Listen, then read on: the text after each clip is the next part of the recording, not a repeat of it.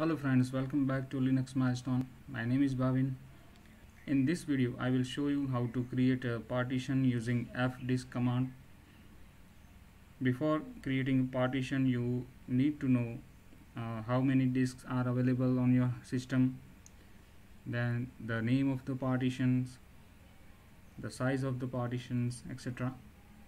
So for that, you can use lsblk.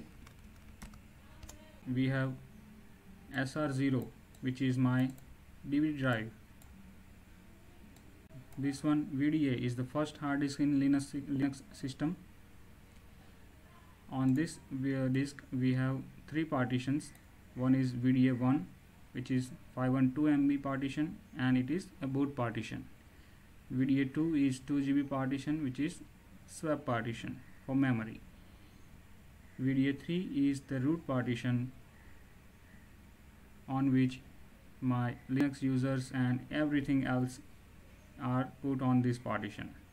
And finally I have VDB, that is virtual disk, and it is 10 GB. So I will use this disk for practical in this video. This disk only have one partition, it is VDB1, and it is 2 GB. So we have 8 GB space available on this disk. So let's start with fdisk command. Fdisk /dev, that is device, and the name of the disk, it is VDB. Okay, for creating a new partition, press N. On MBR disk, fdisk command is for MBR partition, MBR disk. So on MBR disk you can create 4 partitions as primary partitions.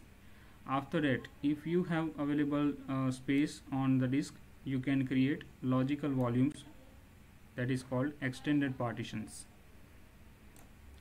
So on this disk still I can create primary partition, so I will go for P, that is primary. The second partition volume number 2 is default, so I will press enter. Okay, the first sector I will do not change here anything and press enter. The last sector, and here we can mention the size of the partition. So you can type plus sector, but the more convenient way is to enter the size in GB, MB or TB. So it is only 10 GB hard disk. So here I will create 2 GB partitions. Okay, everything is okay. You can press right and enter. Okay, now let's see what we have changed with lsblk. Right, so the second partition is created. To know the type of the partition, we can use blkid.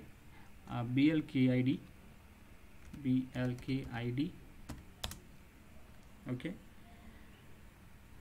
this command is useful for knowing the UUID of the partition.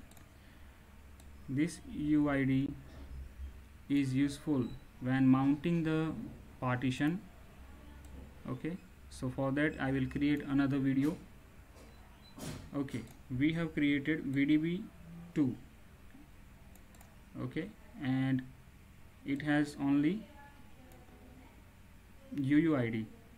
So we will format this partition with mkfs dev VDB2. Press enter. Okay, now again blkid.